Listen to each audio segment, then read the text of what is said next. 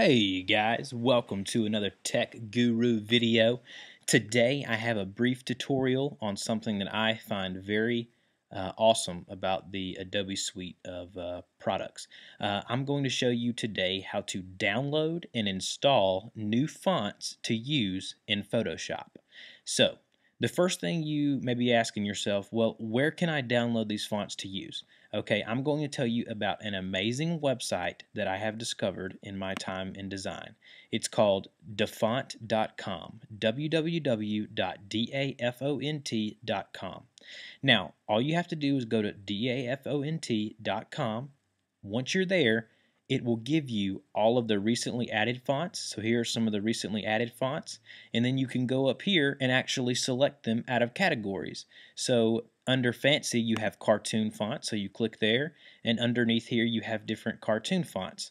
So I'm going to go ahead and pick this first one up here. It's called Crash, K-R-A-A-S-H. Now, what you have to do is, you have to see the font you want, go over here to the far right and click Download. Once you click Download and you have it downloaded in your browser, you need to go down here and find wherever it downloaded to. So in my case, I just click on the arrow and put Show in Finder. So once I find where it's downloaded, okay, and that's right here, the Crash zip, I click on that. It unpackages it, and there's the folder. Double click on the folder, and here are the two fonts, okay? So once I have the two fonts downloaded, okay, I'm going to show you what to do next. Once you have them here, you click on the one you want to install. So double click, it will show up just like this right here, and if you're on a Windows machine, if you double click on it, it should come up with this box right here and it should say Install Font. Once the font comes up, there's a regular and sometimes maybe a bold or italic. You click on Install Font. It installs, it validates it. Under your font book, it'll show where it is. Close out of that. Close out of that. Now go back to Photoshop. I'm going to go in here. I'm going to select my text tool. I'm going to drag out where I want my text to be.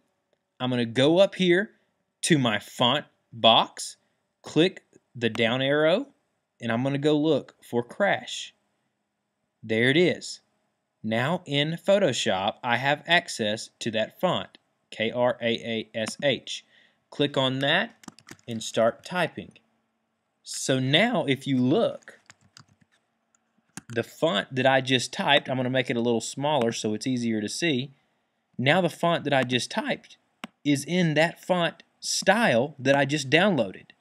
So remember, to make this easier, go to dafont.com, www.dafont.com, find the font that you want, click on the download button.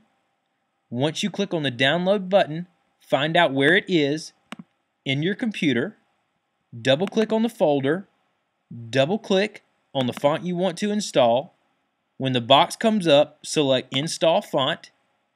Once it installs it, it should be in your font book. Close out of that, shrink the website, go back to Photoshop, go to your text box, select the down arrow, and there it'll be, whatever font you downloaded. And guys, make sure you do not use a font unless you ask the author. If you use a font on your website or you publish a publication, you have to have authorization from the creator of that font. You don't want to use people's stuff that don't give you the access or the ability to use it. So make sure you just, are very courteous to the people who are hardworking and they're making these fonts. So fonts can make a huge difference in what you're doing in your project. So guys, hopefully that helps you. This is a really neat thing you can do with Photoshop and Illustrator and InDesign is download and install fonts. So anyways guys, this has been another Tech Guru video and I will see you next time.